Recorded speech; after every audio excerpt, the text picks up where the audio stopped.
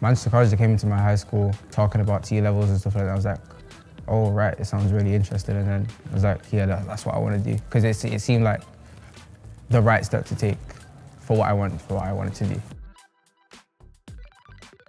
The environment, the guys in my class were all like friends. The teachers, they're friendly as well. Last year was studying basic engineering principles, so like how electrics work, stuff like, you know, bridges and stuff like that, like all that type of stuff. Now I'm actually studying about like cars and stuff like that, like health and safety and all that stuff. Last year we did like the basics, you know, like working on brakes, suspension, stuff like that. But this year we're going into more into depth. Right now we're actually learning about health and safety, so the stuff you shouldn't do, stuff you should do in the workplace. Because of my work placement, this is stuff that I know is involved in the workplace as well.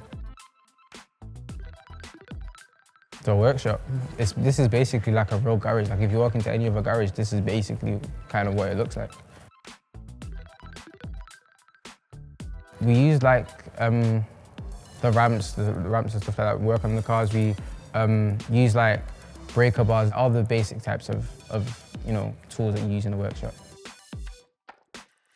I work at Stellantis in Salford. It basically just gives you like an insight on what an actual garage works like. The guys at the place I work, they're all really friendly. It's basically like I've been working there for years. You wake up, you come into work, put all your PPE on, like all the stuff you have to wear, like boots, overalls, all of that, and then just get to work. They're all really friendly. They actually support you, they actually help you with the work that you're trying to do. And if you're stuck on anything, they will come back. Like, let's say they've moved further on in the lesson, they will come back and they will help you on what you're stuck on.